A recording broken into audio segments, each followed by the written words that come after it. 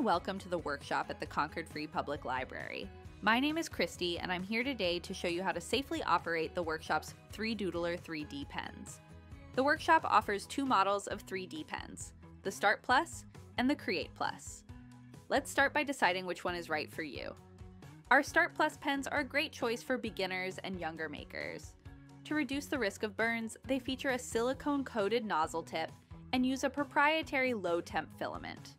They're also wireless, which makes them easier to manage, but it does mean they may run out of charge if you're printing for a long time.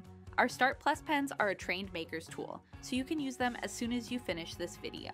Our Create Plus pens are a good choice for teen and adult makers who are working on more advanced projects. The interchangeable nozzles on these pens get just as hot as real 3D printer extruders, so makers should be prepared to handle them carefully and safely.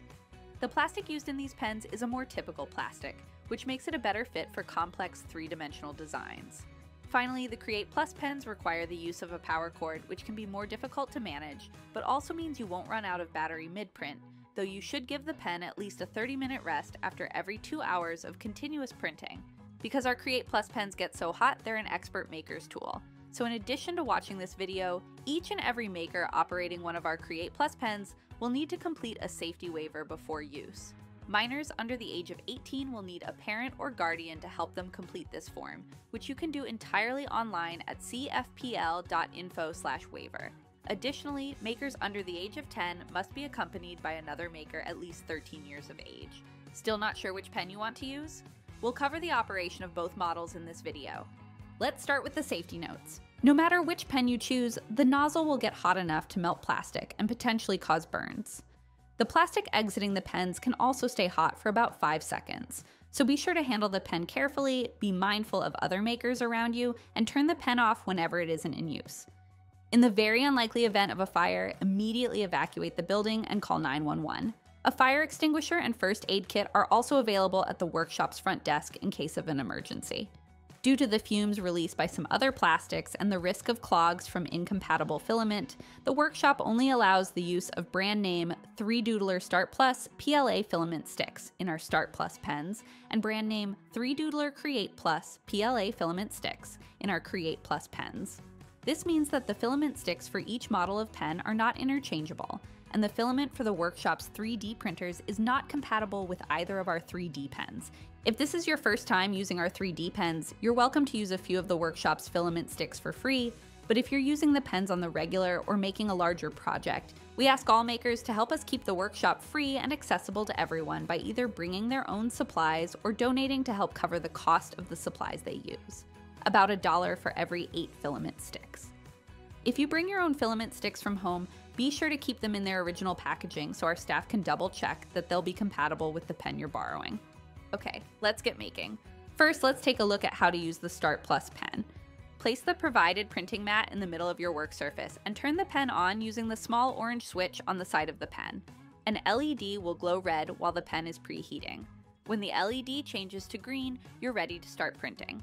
If your pen is empty, load a filament stick into the hole at the top of the pen, then press once on the big orange button on the front of the pen to begin printing.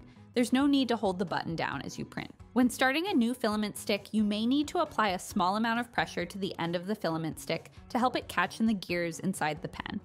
Hold the 3D pen the same way you would a regular pen or pencil, but keep the nozzle just above your print surface to allow space for the plastic to exit the pen, and move slowly to allow the plastic time to stick in place. If you want to print in 3 dimensions, allow a few centimeters of plastic to adhere to your print surface, then slowly lift your pen up. Press the big orange button once to stop the flow of plastic and wait at least 10 seconds to allow the plastic to set before starting your next line. Especially when using our Start Plus pens, you may find it easier to print several 2-dimensional shapes on your print surface, then glue them together into a 3-dimensional shape using additional plastic from your pen. If you'd like to change the color of plastic in the pen and you can still see the end of your current filament stick out the end of the pen, quickly press twice on the big orange button on the front of the pen to reverse the motors and gently pull the filament stick free. Press the big orange button again to resume normal operation and load your next color. To prevent clogging, don't try to unload plastic that's no longer visible out the end of the pen, and be sure to trim the melted end of any partially used filament sticks with a pair of scissors before attempting to load them back into the pen.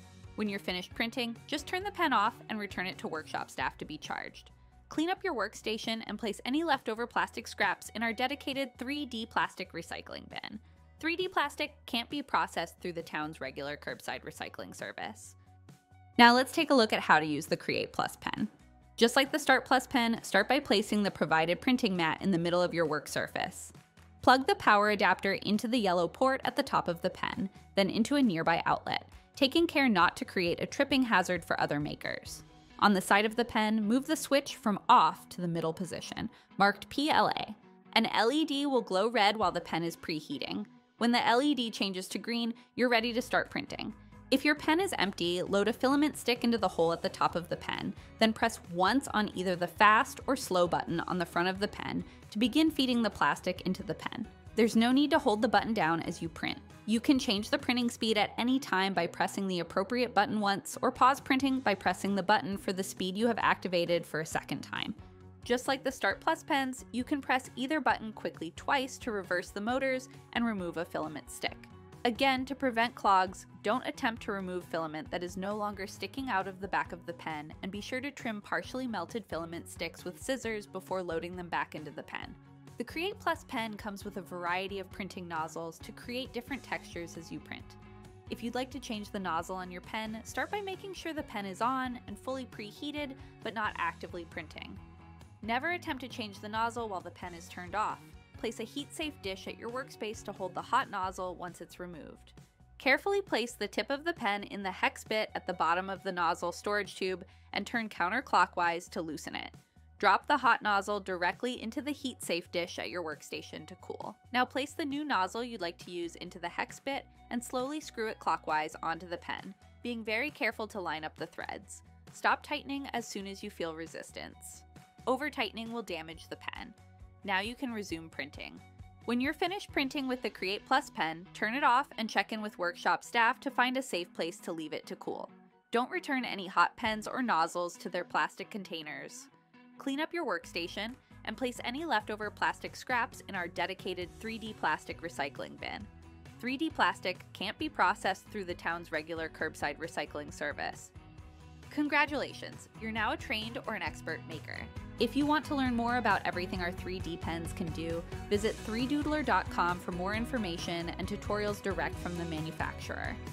The workshop is made possible by the generous support of the Concord Free Public Library Corporation, a nonprofit organization supported by makers like you. Learn more about all the corporation does to make our library awesome and how you can help at cfpl.info. And if you just can't get enough making, be sure to check out the workshop's full library of maker tools at cfpl.info/workshop. Bye-bye.